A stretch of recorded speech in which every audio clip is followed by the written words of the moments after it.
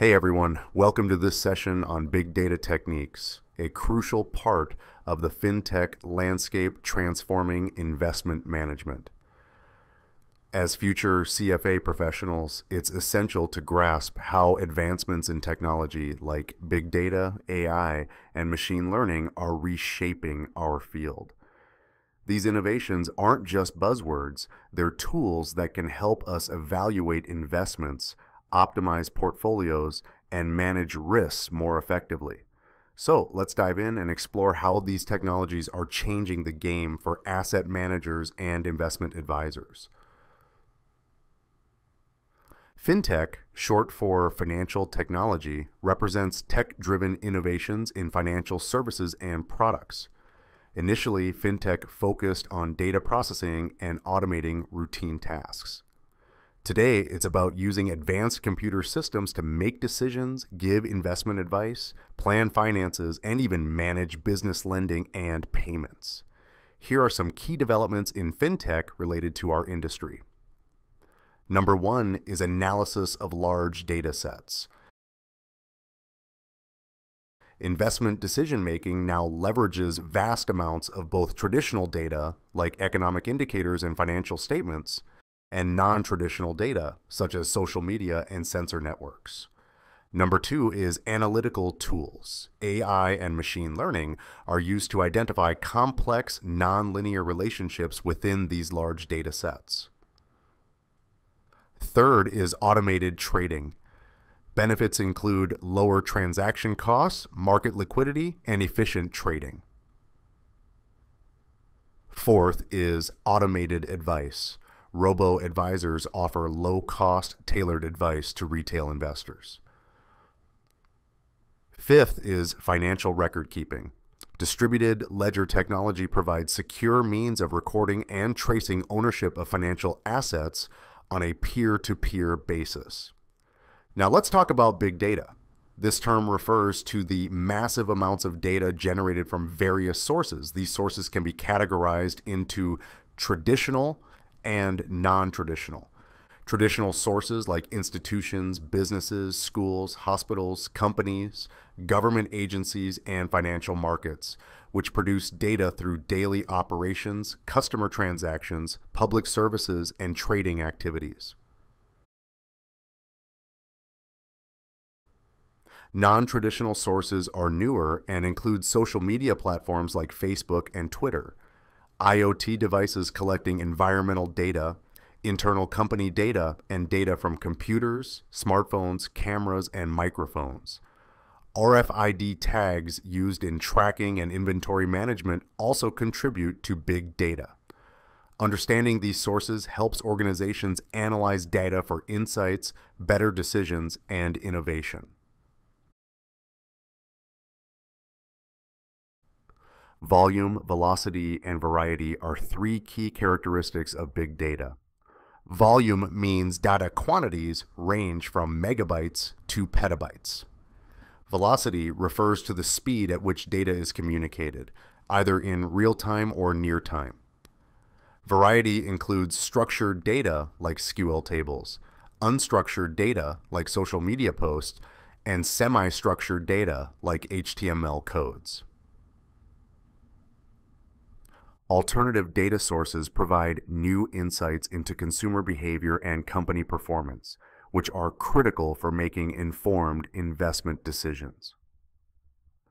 The three main sources of alternative data are data generated by individuals, business processes, and sensors.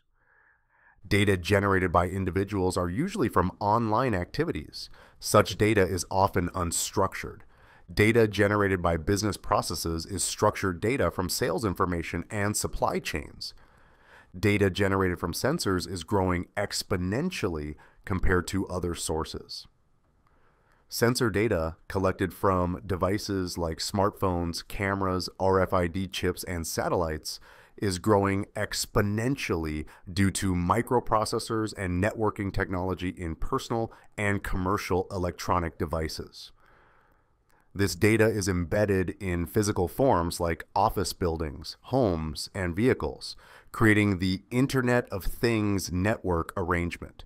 enabling interaction and information sharing. The incorporation of big data into investment analysis presents a multifaceted challenge. Quality ensures that data is accurate and free from bias. Data quality itself poses a significant hurdle. Selection bias, missing observations, and the presence of outliers can all distort the underlying picture.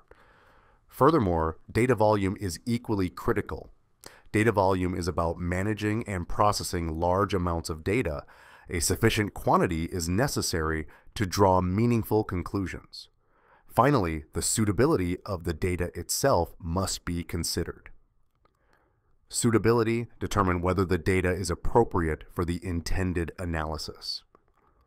Fortunately, advancements in artificial intelligence and machine learning offer a compelling solution. These powerful tools hold immense potential in addressing the challenges associated with big data in investment analysis. Now that we've covered the basics of big data and its challenges, let's explore some advanced tools that help us make sense of all this information. Artificial intelligence, or AI, is all about using computer systems to do tasks that require thinking and decision-making, much like the human brain. Originally, AI programs followed simple if-then rules to solve specific problems. But with more advanced processors, AI evolved. Now we have neural networks that mimic how our brains process information. These are used in things like financial analysis, data mining, and logistics. Then there's machine learning, denoted as ML. Think of machine learning as computer programs that get better at their tasks over time as they gain more experience. To work well, machine learning needs a lot of data, often called big data, to model accurate relationships. Machine learning algorithms start with inputs, variables, or data sets, learn by finding patterns in the data, and then model outputs, that is, targets. When there are no specific targets, ML just explores the data to find underlying structures.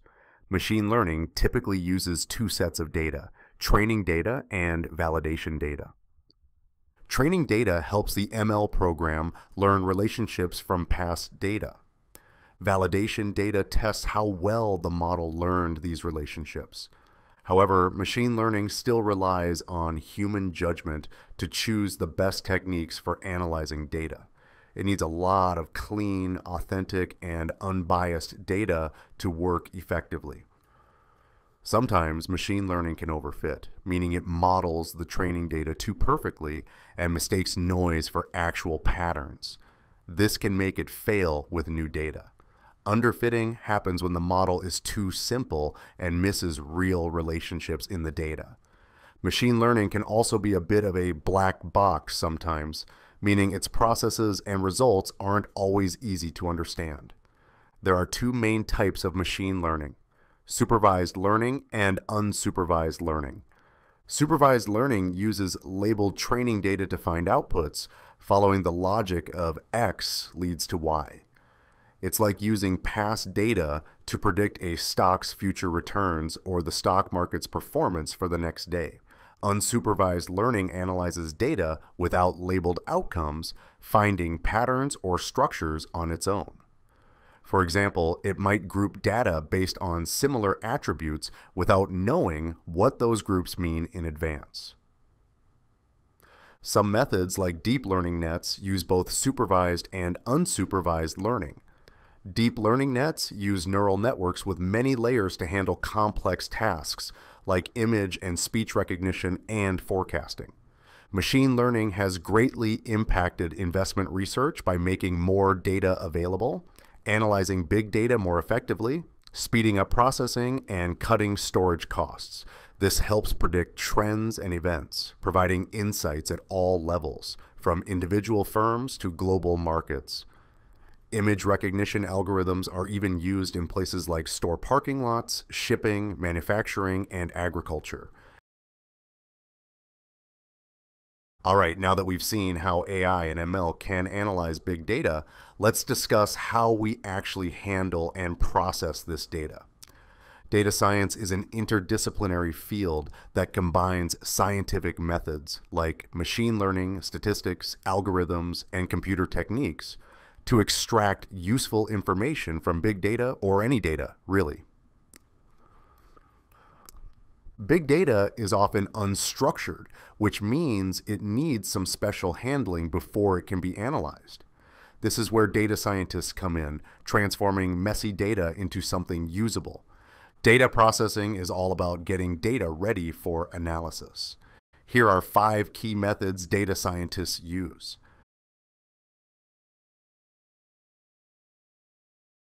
Number 1 is capture. This is how we collect and format data for analysis. Low latency systems, like those used in real-time pricing apps, handle high volumes of data with minimal delay. High latency systems, on the other hand, aren't worried about real-time data and can afford longer delays. Number 2 is curation. Here, we clean and manage data to ensure its quality. This involves finding and fixing errors and dealing with missing data. Third is storage. Data storage is about archiving and storing data. Structured and unstructured data require different storage formats to be effective. Fourth is search. This is all about locating the data you need. Advanced applications help us sift through big data to find specific information. Number 5 is transfer. This involves moving data from its storage location to an analytical tool. For example, data from a stock exchange price feed can be directly fed into analysis software. Once the data is processed, we need to visualize it to make sense of it. Data visualization is how we display data in a graphical format. For traditional structured data, we use tables, charts, and trends. For non-traditional unstructured data, we need more advanced techniques. Interactive 3D graphics. Multidimensional visualization using colors, shapes, and sizes. Tag clouds, where word size reflects frequency. And mind maps, showing relationships between different concepts. Text analytics uses computer programs to extract and analyze information from large unstructured text or voice data sources like reports, earnings calls, internet posts, emails, and surveys. This can be crucial for making investment decisions. Lexical analysis, for instance, looks at key words or phrases based on their frequency in a document. Natural language processing, NLP, is a branch of research that develops computer programs to interpret human language, sitting at the intersection of computer science, AI, and linguistics. NLP can handle tasks like translation, speech recognition, sentiment analysis, and topic analysis. It's used in compliance to review electronic communications, detect fraud, and retain confidential information. With machine learning, NLP can predict trends and performance by analyzing speech, looking at preferences, tones, likes, and dislikes.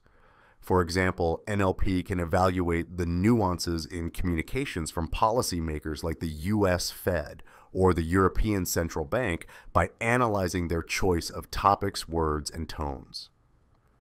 In investment, NLP can monitor financial analysts' commentary to detect sentiment shifts, potentially predicting changes in their recommendations before they officially update their buy, hold, or sell ratings. To sum it up, big data, AI, and machine learning are not just futuristic concepts, but are integral to modern investment management. As CFA candidates, understanding these technologies and their applications will give you a significant edge in the field. Remember, the key is to stay curious, keep learning, and embrace these advancements to make better, data-driven investment decisions. All right, folks, that's a wrap for today. Make sure to review your notes and don't hesitate to ask questions if you need further clarification. See you in the next session.